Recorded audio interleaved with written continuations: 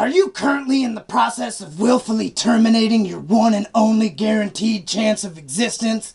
Is life so unbearable that you literally can't imagine plastering on one more fake smile? Do you feel like life is just the stage where the once dead simply wait to die again and you're getting impatient for that final curtain call? If you need help, then you've come to the right place. This is Joe Vanetten's Suicide Helpline. The thing I can't stress the most to you is that it will get better. It will get better right after you're done killing yourself. When it comes to suicide, it's kind of like a Reese's cup. There's really no wrong way to do it, just less effective ways. Suicide is almost always funny. I don't think anybody questions that. But in today's fast-paced world, suicide might just be that lifestyle change you've been seeking to escape your banal existence of increasing mediocrity and cycles of disappointment and shame. Personally, I think utilizing your consciousness and free will together to end them both is badass, and there's probably not a better way to make a profound statement.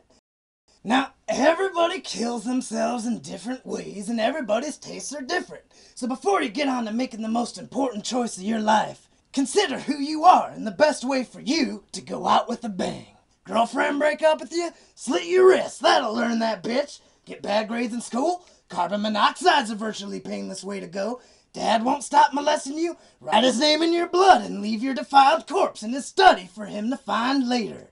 Hey, some cultures look up to people who commit suicide. In Japan, if you kill yourself, you're exalted to the ranks of ultimate badass, an honorary Shinto warrior, probably. Point being, suicide becomes a more appealing and desirable solution every single day. And if you're currently contemplating suicide, what are you waiting for? Ain't no time like the present. You don't want to waste your whole life away to look back on it and realize you could have killed yourself a long time ago. Tonight, you're gonna treat yourself. You're gonna max out that credit card on liquor and drugs. You're gonna march home and you're gonna blow your goddamn brains out because you're a strong-willed, independent individual and you can do anything as long as you put your mind to it. Hopefully you put it all over the wall. Pro tip. You don't want to aim the gun actually at your brain. The chance of surviving is much higher that way. And who wants that shit? What if you survive and end up changing your mind about killing yourself? Boy, would my face be red, I tell you. Probably couldn't live with the sting of failure.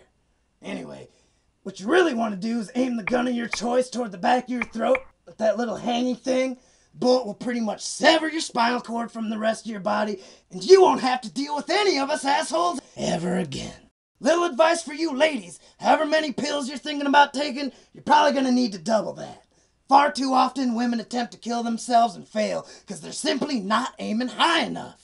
Or jumping from high enough.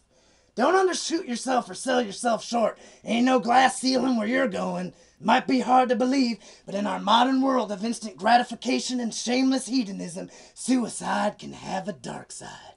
Young kids are starting to kill themselves more and more, and while there's nothing objectively wrong with that, kids are fucking stupid and never know what the fuck they're doing. Listen up, youngins.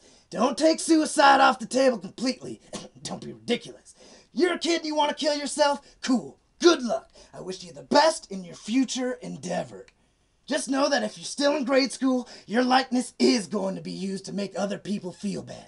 So if you want to avoid that, you might have to get a little creative or a little dirty. I don't want to alarm you, but you're probably going to have to pretend you killed yourself during autoerotic asphyxiation.